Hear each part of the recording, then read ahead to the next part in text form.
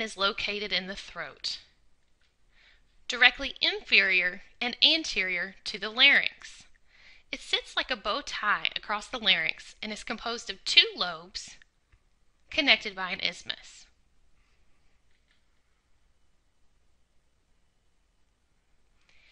If we examined a magnified version of the thyroid gland, we would see that it is divided into segments called follicles in which the thyroid hormones are produced.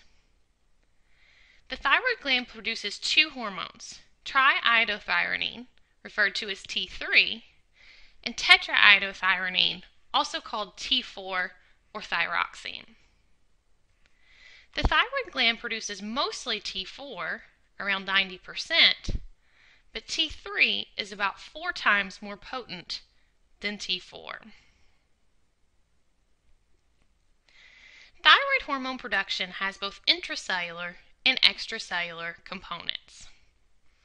If we examined a thyroid follicle, we would see that it is filled with a protein-rich material called colloid. Follicular cells surround the centralized colloid and secrete proteins into it. The follicular cells are closely associated with capillaries, which are used to deliver iodide molecules to the cells. Iodide molecules are obtained from the diet and are essential to the production of thyroid hormones. The capillaries are also an important release site for the thyroid hormones once they are produced. The follicular cells have polarized membranes, meaning that there are different transport proteins available on the apical and basolateral membranes. The apical membrane faces the lumen of the follicle where the colloid is stored. The basolateral membrane of the follicular cell faces the surrounding capillaries. In order to thoroughly discuss the production of thyroid hormones, we will need to zoom in on a magnified version of the follicular cells. The follicular cells are represented by yellow rectangles in the center of the screen, with the basolateral membrane facing down towards the capillary. The apical membrane of the follicular cells is located at the top, facing the colloid.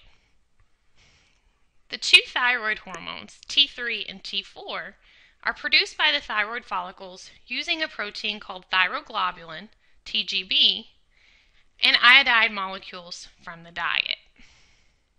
The first step in thyroid hormone synthesis is the trapping of iodide molecules from the diet. Iodide is absorbed from the GI tract and travels through the bloodstream to thyroid follicular cells.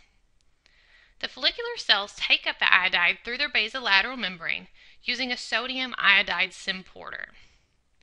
This is an example of secondary active transport, as the symporter uses the sodium gradient to pump iodide ions against their concentration gradient into the cell. Follicular cell vesicles contain the enzyme thyroid peroxidase. This enzyme oxidizes the iodide anion into iodine. While the follicular cells are trapping the iodide, the glycoprotein thyroglobulin is being synthesized by follicular cells. The thyroglobulin travels through the secretory pathway from the ER into the Golgi body and is packaged into secretory vesicles. These secretory vesicles then fuse with the apical membrane of the follicular cell, releasing thyroglobulin into the colloid.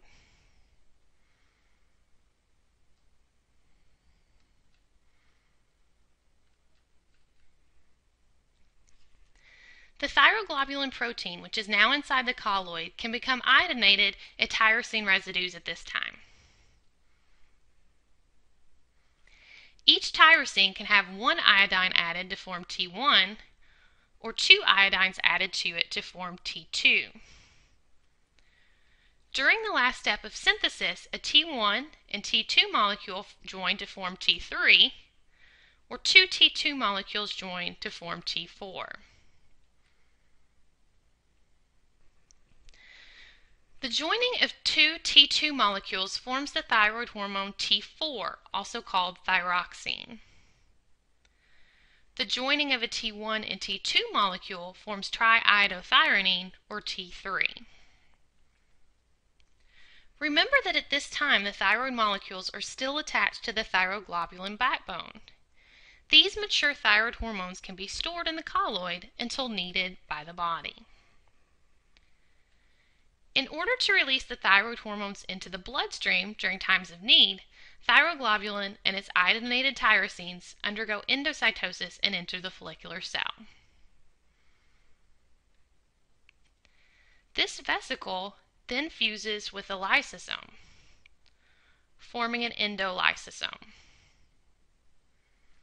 Digestive enzymes inside the lysosome break down the thyroglobulin backbone, releasing the T3 and T4.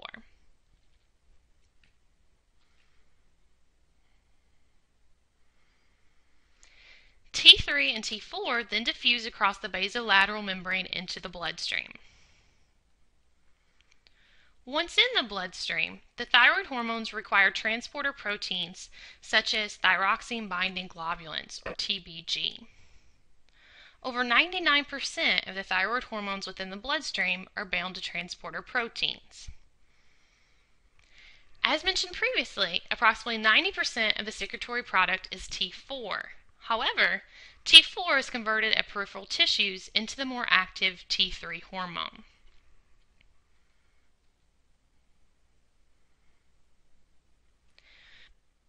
When T4 arrives at a target cell, it diffuses out of the blood vessel and into the interstitial fluid, leaving the transport protein, thyroxine-binding globulin, behind. The T4 then diffuses across the plasma membrane. Once in the cytosol, T4 is converted into the more active T3 form by the enzyme Monoiodothyronine. T3 then diffuses into the nucleus and binds to a thyroid hormone receptor. This complex binds to the thyroid hormone response element and initiates nuclear transcription and cytosolic translation. The protein product, shown here as a sodium-potassium pump, would then be able to initiate the effects of the hormone.